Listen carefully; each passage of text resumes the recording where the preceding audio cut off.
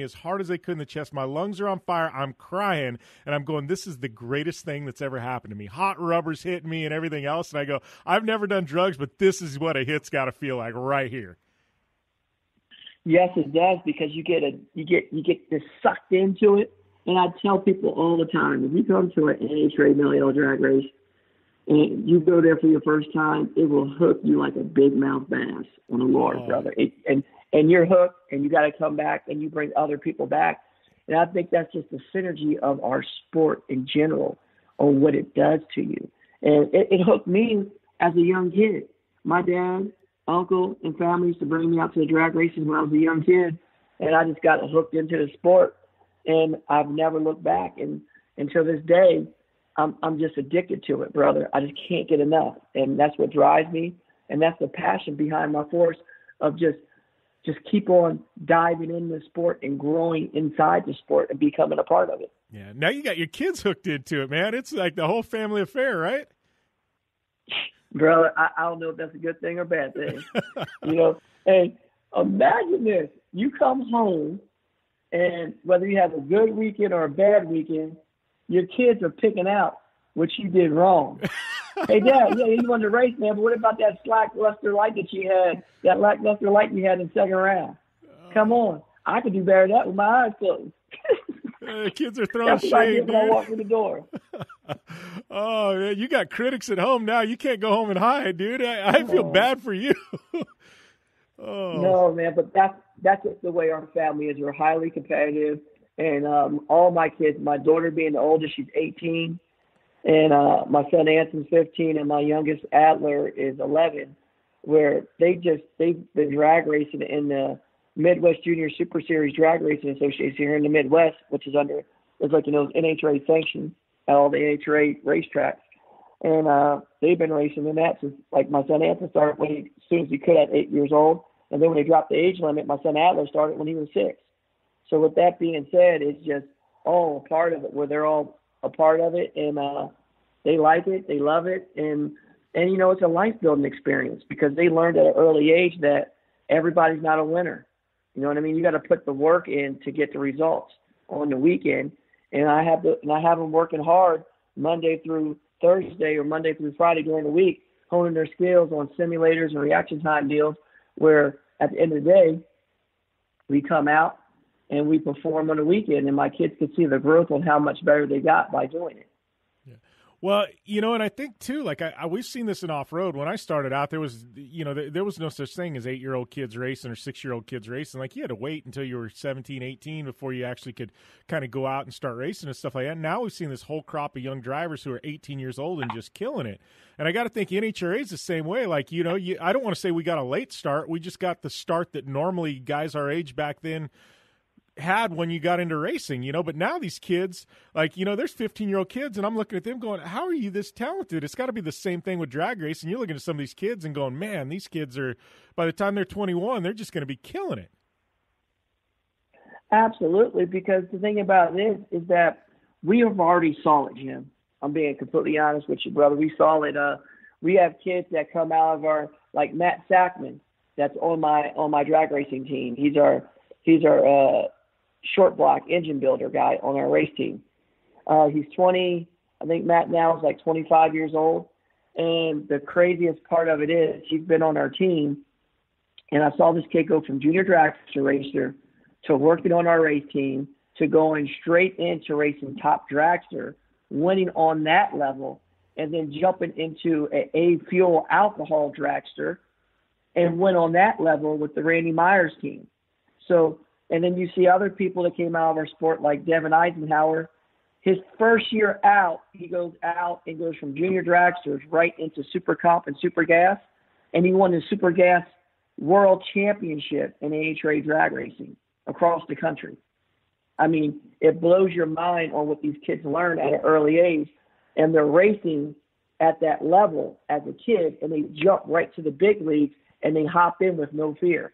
They hop in with no fear in attack mode, and they make it happen. And that's the thing that I want to capitalize on. I get to see some of this young talent like that, like Matt, Devin, or like a Megan Meyer, people of that nature, where you can actually pull them up to the big ranks and give them opportunity in the seat of a fuel car or a funny car, and bring them into our sport so our sport can grow at that level, and bring the young kids into our sport and show them what they can do.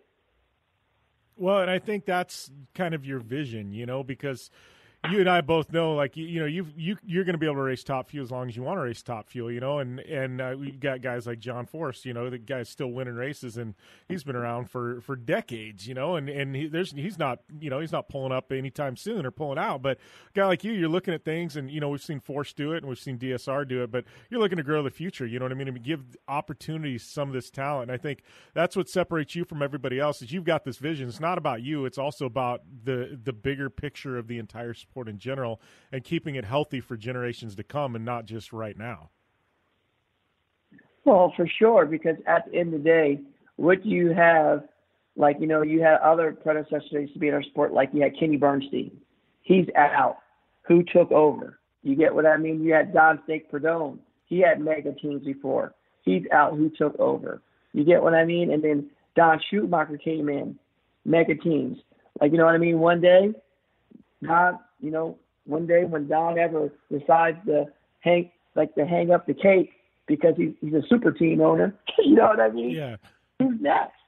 Who's next to keep it going? Who's next to keep the sport growing? You get what I mean? Who's next after John Force hangs up his cape, another super team owner? Who's next after Connie Coletta hangs up his cape? Probably Doug is. Doug is going to take it over, because I think he's talked about his son Mitch having interest in racing also. You get what I mean? So you have other people there, but you got to have other things that's going to keep this sport growing and going, and who's next in line. You know what I mean? And that's something that we always talk about, but it's just not talking about it. Who's going to be about it? And it is something that I always love, and this sport is my life. You know what I mean? So that's what I got to make the most of it and make that move. Yeah. Well, let's talk a little bit about 2020, buddy, because we got Phoenix coming up. We got Pomona in the books, and I know Phoenix. Would you have a little shake action going on right off the get go? What take us through? I guess what we're looking at for 2020, man, because I know obviously the season didn't start out the way you wanted it to. No, I mean the track was stellar, and we haven't tested in those type of conditions. And in first round, the funny car and top fuel, I only think like 3 cars made it down without pedaling in both classes. And of course, I was one of the cars that didn't make it down, and the other car I raced has made it down better than we did to get the win. So our hats are off to them. And the thing about it is, it's just the start of the season for us. But I have a great deal of confidence where I feel in my own personal heart that I have my own personal dream team back in place with Brian Karate, Mark Oswald. You got Brad, Kyle, and the rest of all of our other boys there. Matt, Biggie D, Chris, Tyler, Aaron, and we just got so many great people on our team right now that I just think that you're just going to see our team just start growing. And once we start getting our feet underneath of us and we get everything working right, we're going to be right there in the championship contending form, because I feel that I have the best of the best. And it's just going to be a matter of time of getting everybody back in unison and getting everybody in that symmetry. And we're going to be that championship contending team like we were for years past in the prior years, where we won 3 championships. We always finished, and we won almost 6 races each and every year or more. And we're going to be right back to that this year. And I feel it in my heart. And Lord knows that we're just going to put the work in and make it happen. Yeah. Well, here's a question too. I know NHRA made some changes to the countdown, kind of the way people qualify in this year. You feel like with this new one, we know you're going to show up to all the rounds. I mean, do you feel like maybe a little bit of pressure's lifted off to make that countdown, or do you still, I mean, obviously you're there to win every single weekend, but do you feel like you have around or an event like you had there in Pomona where it just didn't work out in your favor? That happens, right? Do you feel like, we still got a shot at this thing because we know we're probably going to be a lock into the countdown?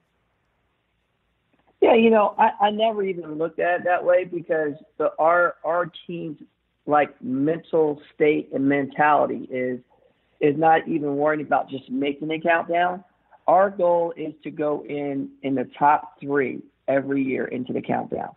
And last year we did it. We did it the year before. Last year we went in number 3. We were number 2 all the way through like the middle of the season to the countdown, almost the countdown started. And Dougie flip-flopped us and we went in 3rd. And then we didn't race the countdown to the best of our ability. And we had a bad countdown last year. We ended up 9th. But besides that, we were right there with everybody else going tick for tat, going to rounds and doing what we need to do to be competitive through the whole year. And we've done that. But our main focus is not to worry about to say, okay, well, we got to weight lift it off. All we got to do is show up at the races we're in the countdown. That's not our mindset. Our mindset is to go out there and compete at a high level, win races, and then the rest of it takes care of itself. And if you do that, you can go in number 1. And that's the ultimate game plan.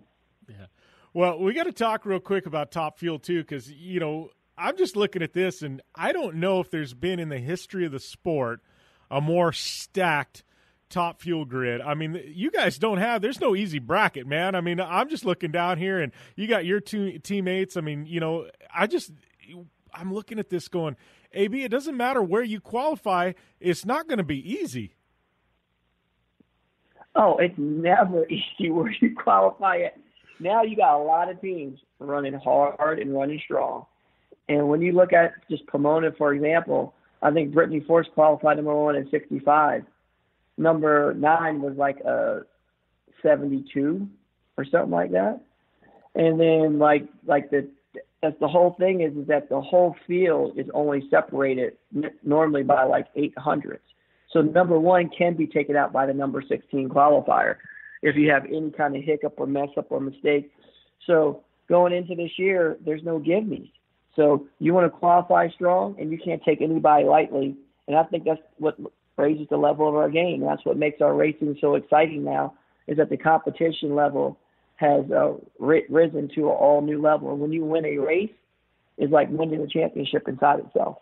Yeah, well, and I think it puts it in perspective when a guy like you know what I mean, who is, I think everybody by and large is going to consider you one of the top dogs in Top Fuel. I mean, no doubt. And when you get knocked out in the first round, I think it kind of makes everybody take a step back and go, man, this is some real competition here when a guy like AB, for whatever reason, doesn't make it out of the first round. I think that's a credit to the NHRA and what they've built and all the teams and drivers. And I think that's what has got everybody so damn excited about NHRA right now and Top Fuel and Funny Car. And, well, I mean, Pro Stock, you can talk bikes, you can talk everything. It's just, man, there's no easy brackets in any division, and that, me as a fan, AB, that's what's got me tuned in every single weekend. For sure, Jim, for sure. And that's the thing, is that what makes everything exciting and intense is because it's unknown. You get what I mean? Yeah. It's not a given for anybody to win anything or to go rounds or to win races. Is that, I mean, you could be the dominant car and you could lose first round. We've seen it happen over and over again. It doesn't make a difference. It's like you have to have all your stuff lined up, and sometimes you got to be in the right spot at the right time too. You know what I mean? To take advantage of it. So it depends on which way you qualify.